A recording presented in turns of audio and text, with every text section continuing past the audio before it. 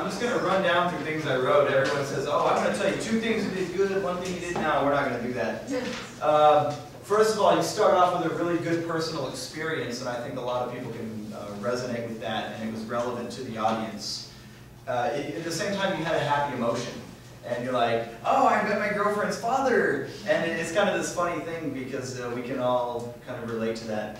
I think one important thing you could have done with emotion in the speech, because it was a very happy speech, I like to sometimes what we call flip the script. Change up your emotion, and a couple of times maybe use some fear meeting the father, which actually adds to the humor of it. But overall, great introduction.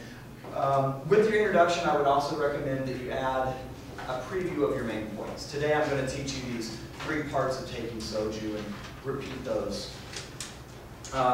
This was a body language speech. This was all about using your body, your face, your hand gestures, and I think you did a great job. You had natural hand gestures almost all the time while you were speaking, but they weren't overly dramatic. They weren't way up here. They were very natural, as a lot of professional speakers use.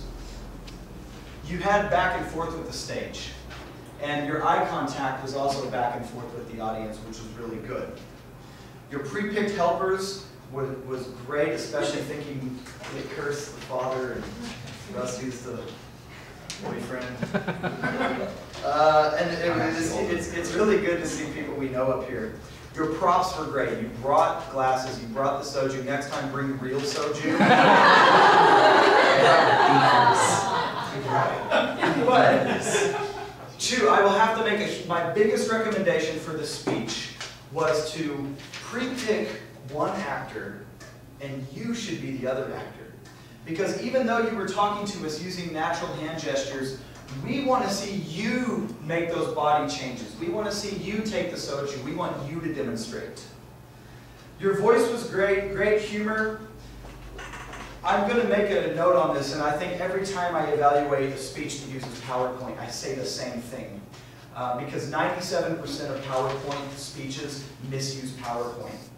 Bullet points are, in the new day and age with computer technology, bullet points are bad. Maybe they're good for a preview and a review, but when you show us the 5 steps of, say, receiving soju, instead of showing us 5 bullet points, show us one picture of step 1, and then another picture of step 2, and explain each picture. Explain how to receive, demonstrate how to receive, but that picture could even have an authentic, a real situation with a real Korean man with a real hanbok holding his sleeve. Thank you very much, Chu. That was a great speech, and I look forward to number 6.